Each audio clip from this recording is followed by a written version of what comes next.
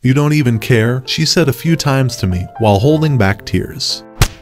Hello everyone, welcome back to our Zone Stories. Today we have a story where this wife had an affair with her coworker, but she got caught by his husband. She pleaded not to divorce her, but this husband showed her no mercy. Let's see how this story ends. First post here, but I've been lurking since my first D-Day, only recently becoming active. A bit more than a year has gone by, and through lots of self-reflection and therapy, I've finally built the courage to walk away from my wife. This is a very weird feeling, one I really don't know how to fully describe. I'm optimistic and scared, calm and anxious, happy and sad. My Fitbit says my heart rate is around 80 BPM, which is about 10 beats higher than usual. So, I decided to write this here as a reminder to myself not to give in. I thought making a list of all the things I've had to deal with over the 13 years we've been together, married for almost 8, might keep me on track to follow through with the divorce if I get weak in the future at any point. So, here's a list of all the reasons I am leaving for my future self. She is an alcoholic. She gets obnoxious, verbally abusive, and violent when she drinks. She cheated on me with an employee that reports to her at work. They had bedroom activity at work during working hours, not to mention the hotels they booked. She made secret plans to meet up with an ex-boyfriend, using her work cell phone before I stumbled onto the text messages. After forgiving her for cheating, I discovered she had booked a hotel in August 2021 during a night I was away. Once confronted, she denied and gaslighted me. A week after I left the house to stay with family, she finally admitted to sleeping with the same coworker again. The one time she agreed to put a tracker on her phone, I discovered she had left the phone at her friend's house and had her friend text you pretending to be her. She claimed she was at Target and simply forgot her phone. She came home drunk in the middle of the day once, saying she was at the gym. After finally agreeing to start a new job and put her partner out of my lives by blocking him on her phone and email, I discovered she was hiding a second cell phone and communicating with him through that device instead. On a night she claimed she wanted a night to herself, she secretly met up with her partner for dinner, claiming she just wanted closure. The same night, she stayed at a hotel. Her best friend, who previously coerced her into $5,000 worth of debt and has cheated on her own husband with many partners, has been assisting your wife in all her affair and will continue to do so. Luckily, I have no kids since she terminated my child 5 years ago. I can sell the house, make the money, and move on without any strings attached. I don't believe her when she says she will change. She has said this many times, and she never will. She has only gotten smarter in trying to hide her behavior. I can get out, build my own life the way I want it. Jesus Christ, just typing all that out makes me question why I stayed as long as I have. Edit. Thank you so much everyone for the outpouring of support. Today is kind of a crazy day, as she is being served while at work. I have the day off and I am moving my stuff out at the same time. So, while I'd love to respond to everyone, I am on a tight schedule today. Some frequent questions I have been receiving in messages. No, she does not know she is being served today. But 2 days ago I told her I was pursuing divorce and wanted her respect. She agreed, albeit after love bombing me and promising she would make changes. I shot down all her attempts. I did not want to report her to HR, and I would advise against anyone else doing so. If I pursued divorce and she lost her job, I would have been on the hook for alimony. We both make roughly the same annually, so realistically she shouldn't be receiving anything from me. It's not easy to walk away after you've built so much with one person. A lot of this really only came about in the last year and a half, really. She had a drinking problem, but was always self-aware of her issues and worked hard to overcome everything. She went a long time without touching alcohol. She was sweet, kind, and nurturing for years, and it felt great to spend my time with someone like that. Once the affair started, she seemed to lean into all her negative behavior, and I just kept giving her chance after chance. And now she's used up all of her chances. The house is in both of our names. I do all the upkeep on the property. I intend on staying in the house to facilitate its sale, since she does close to nothing with the house. If she chooses to stay, legally I cannot kick her out, so going full no contact, while ideal, might be tough to do. I am moving my stuff to my father's house today, so I can bail and stay there if all fails. It feels good to get over that initial hump, but I know the road ahead is still lengthy and will be filled with many challenges. Ultimately, despite all the rough spots that occurred this past weekend, I'm feeling empowered that I am taking control of my life again. So, here is what has transpired since Friday. She comes home from work and visibly upset and unstable, but trying her best to pretend that nothing happened. She denied ever being served the papers and took note of things of mine that were missing and noted the kitty carrier out. She demanded I put everything back, put the kitty carrier away, that she was going out with a friend, and that I had better be home when she gets home. After she left, I packed up the car and went to my father's house. I did not feel safe with her the way she was acting. The Ring doorbell captured her returning home a little after 10 p.m., then around 11:30 p.m. It captured her again in one of the strangest and most unsettling ways I have ever seen my wife behave. She walked out the front door and stood in the driveway for a moment, then began dancing and singing the chorus of "The Boy Is Mine" by Brandy and Monica. After singing the chorus of the song and a couple more verses, she walked back up the front stoop and tried to tear the Ring doorbell out. But she was unsuccessful and walked back into the house. She was obviously drunk, and I was very satisfied with my decision to leave the house and stay at my father's. I have saved the video and sent it to my attorney. On Saturday morning, her friend picked her up at 5 a.m. as they had plans for a day trip to shop at the outlets. I went home and investigated the house. Luckily, everything seemed all right and nothing was damaged by her. She came home in the early evening and still pretended that everything was all right and she was never served any papers. I ignored her and stayed to myself on the couch. Eventually, she came and sat down, admitted to receiving the papers, then unleashed a number of different tactics on me to get me to drop the divorce. She threatened, mocked, begged, negotiated, pleaded, love-bombed, and guilted me over the course of 2 to 3 hours discussing everything. I held firm, laid out my case that I was unhappy and wanted out, that I was tired of being mistreated by her, lied to, and emotionally tortured. Surprisingly, she admitted to enjoying treating me the way she has, as every time I stayed with her and endured, it evidently showed her how much I loved her. I quickly pointed out the dysfunction in that, which she brushed off as being just the way she is, and asserting that she will never sign any divorce papers. Things have calmed down. There's obvious tension in the house still, but we are coexisting and keeping things cordial. My attorney has advised that she has seen this plenty of times in her years of being a divorce attorney, and once all her tactics fail, and she realizes that the divorce is not going to stop, she will turn to rage and go on the attack. So I'm preparing for that next. This is certainly the start of a very long battle, I'm sure. But I keep thinking of the goal at the end of all this, me, on my own and self-sufficient in my own place, not being tormented any longer. I absolutely cannot wait for that day.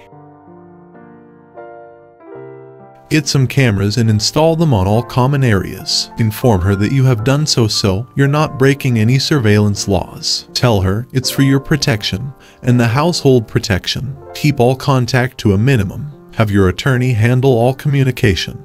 Even though you are living in the same house, you no longer have to be roped into her manipulative behavior. Feel free to inform her that your attorney will be handling all communication from now on. Tell her to feel free to email you and your attorney any questions of moving forward. Buy a lock for your bedroom door. Do not respond to any threats or other verbal actions by her. Just record and send to your attorney. It's been a little over 3 weeks now since I served my wife with divorce. Once again, I greatly appreciate all the advice and kind words. This is a wonderful community that has really helped me, and many others navigate through heartbreak. Many have been reaching out to me asking for an update, so I thought I could give the news on events that have transpired, and maybe some of my own personal reflections on everything. Thankfully, things have calmed down. I took the advice of everyone here, my therapist, and my attorney, and I left the house. I was hopeful we could coexist, and I can stay in my own home. But there was a night where things escalated, and I knew it wouldn't be possible to stay under the same roof as her. I was staying in the guest bedroom at the time. One night she had said something nasty, I forget what. Later on, she knocked on my door lightly. I answered to find her in tears as she offered an apology for her actions. I thanked her and asked that she leave me be. After closing the door, she unleashed a fury of vulgarities at me on the other side of the door, then went downstairs and continued her tirade. I heard over and over, among many heinous insults to me and my family, Luckily, there was no sign of impending violence, but I sat in the room above her as she continued cursing and yelling, hoping she would stop. She eventually did. That night I slept with the door barricaded and made the decision to leave the next day. Once she left for work the next day, I began packing the rest of my things. Luckily, I work from home, so I had time before work and during my lunch break to pack up my car. After work was done, I jumped in my car with one of the cats and went to my father's where I have been since. It's peaceful here. The house is not occupied most of the time, and many of the rooms were used more for storage. Cleaning out one of the bedrooms upstairs and buying new furniture has been a fun project. The room I'm now staying in is quite cozy. For as long as I have been married, I have always wanted a gaming room, and that's what I've been working on turning this room into. I even bought myself a new bed. It's one of those adjustable bases and even has a built-in massage function. I may have gone a little overboard, but I wanted to be comfortable and excited about where I am living. As of typing this up, I can confirm I'm thrilled to be here. I even got my email confirmation for my Steam Deck, so that was a nice added bonus from Valve. It's as if they knew I was going through a tough time and needed something fun. There has been some communication between us, but very little. Since my wife does not clean or really know how to take care of the house, I have been visiting on weekends to check on things and grab any other items I may have left behind. Her tone has definitely changed. She has been begging me to call off the divorce, taking ownership of all things wrong with the marriage, offering to have the open policy I have been asking her for, and swearing that she called everything off with the guy she had an affair with. I'm not buying it. I know this version of my wife as I have seen it many times. Once the dust settles, she will revert back to her old, toxic habits. For now, it's nice to hear directly from the source of my heartache that she is actually claiming responsibility for everything she has done, even if that gesture is a facade and short-lived.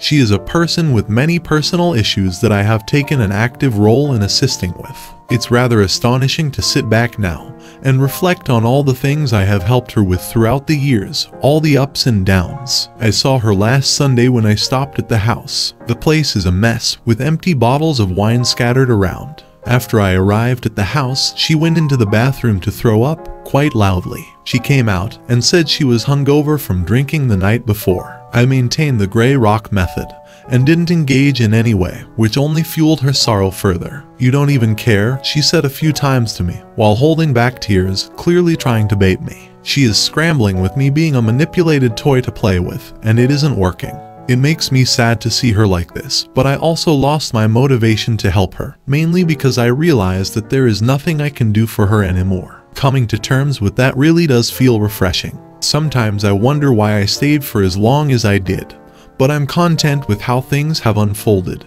and with my decisions. I first found out she was cheating on me in April 2021, then found out she cheated again in August that same year. For many, that would have been enough in itself, but I still stayed. As my therapist said to me a year ago, I wasn't ready to walk away. I am now. I needed to see this through and confirm that the problem was not me. The problem is entirely her, and there is nothing I can do about it. My options are to endure perpetual heartbreak or leave. I chose to leave. A year ago, I did not realize those were the only cards on the table. I thought I could change myself and make the marriage work. I was wrong. My own family tried to coach me, but I needed to realize it myself without being told. That's the important part of leaving a spouse. It has to be your own decision, not someone else's. This is my decision.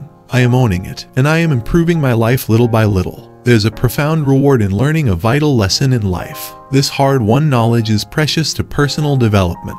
I endured the hollow charade of her actions because I had to learn on my own. I'm not in any way ashamed to admit I stayed throughout all the issues. I'm incredibly proud of myself for finally coming to terms with everything and taking the hard steps to move on with my life. And I'm pursuing all the things I had put off for a long time.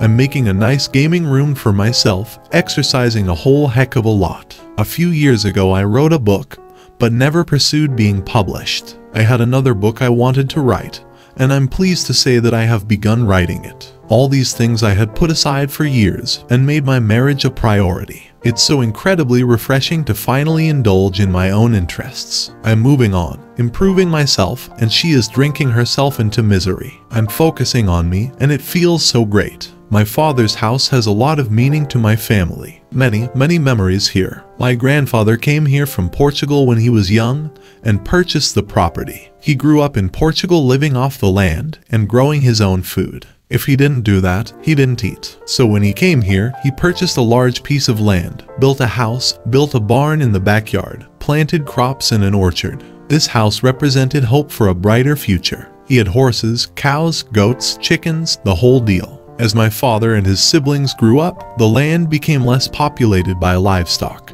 and more a representation of family and freedom. My uncles began rock bands and converted the horse stables and the barn to practicing spaces for their music. They played among whatever animals were left at the time. When I was born, my father brought me here on the weekends. He and my mother divorced when I was only a few months old, but remained cordial. Weekends meant being free on this land with my dad. It was paradise for a child like me. No rules, lots of land to explore and play on, and a badass father who made me feel so loved and free. He bought me a dirt bike when I was young.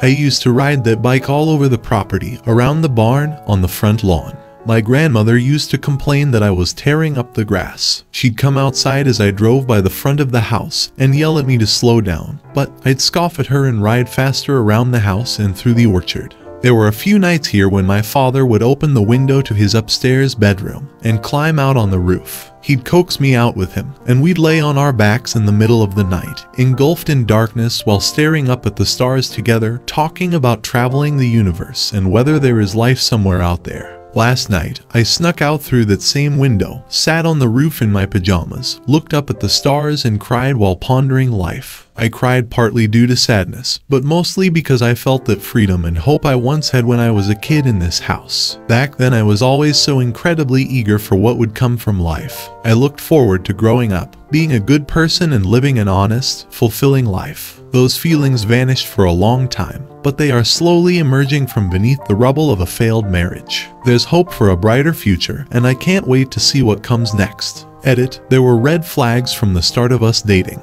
After a month or two, I realized she had an issue with alcohol. She wasn't plastered drunk all day, but she would feel compelled to drink at very random times, and she was always a very obnoxious drunk.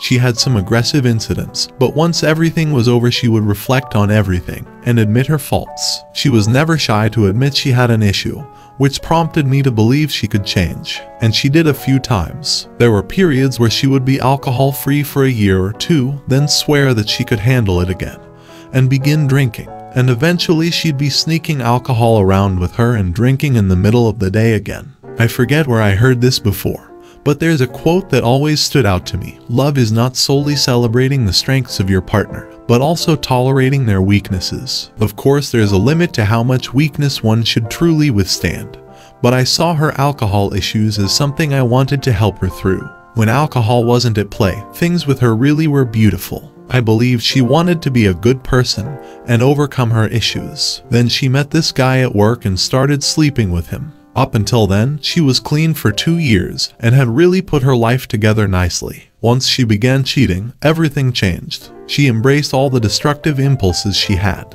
Like alcohol, I thought she could overcome everything. Maybe she can, but I'm not going to wait around anymore. I'm too exhausted to try anymore. So as far as warning signs, well, there's no precise formula I can give you that can be applied to dating. Everyone has their own individual preferences in a partner, and you have to determine for yourself what you can and cannot withstand. I'm not thinking about dating right now, but after all this is over and I feel ready to, I may try dating again, and when I do, I think I'll avoid alcoholics. That'll be my own individual preference.